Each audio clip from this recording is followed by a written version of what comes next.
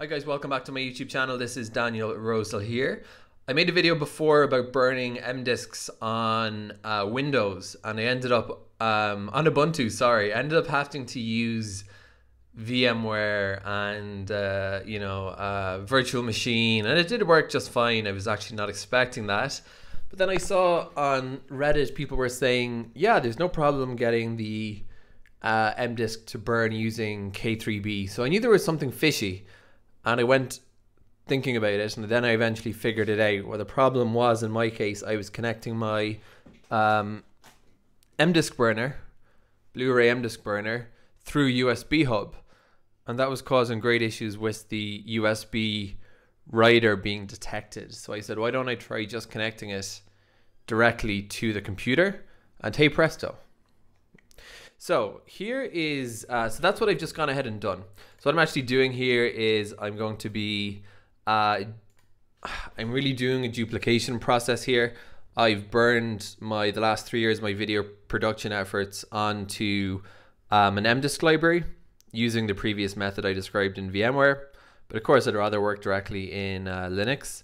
What I'm doing now is I'm actually M-Disk by M-Disk, I'm creating duplicates so that I can create an offsite backup archive.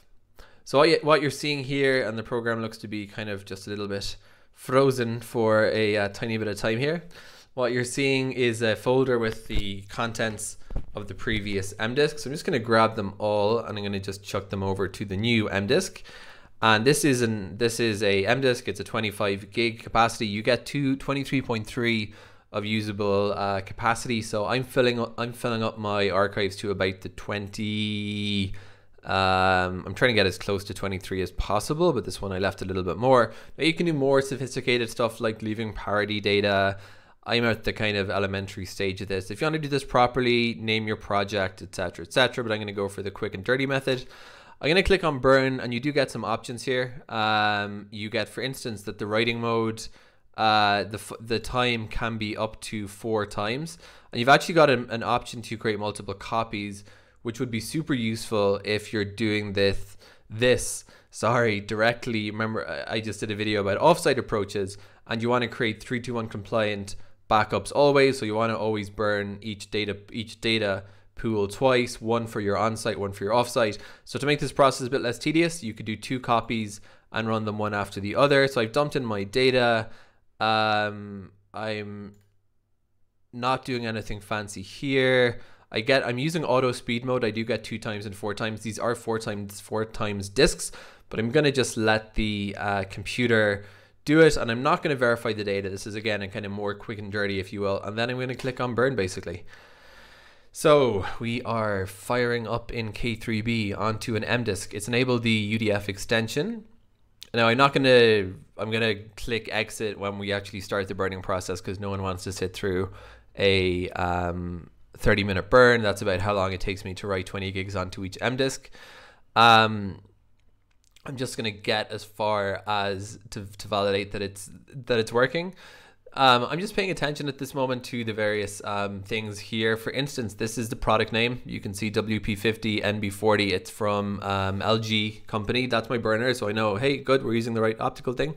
And once I see this, I know something's happening, right? So I'm watching. So we've started the buffer. The writing speed is you can see 4,496 kilobits per second one time. So yeah, this is going to be another slow burning process, but writing data is 7185 of 1900. So we've just burned our first 100 megabytes of 19.5, and everything looks like it's going ahead to me. So this is K3B, the burning process of an M disk. I'm waiting for that first 1% to clock up. I guess it's going to be when I get to 192. There we go, 1%.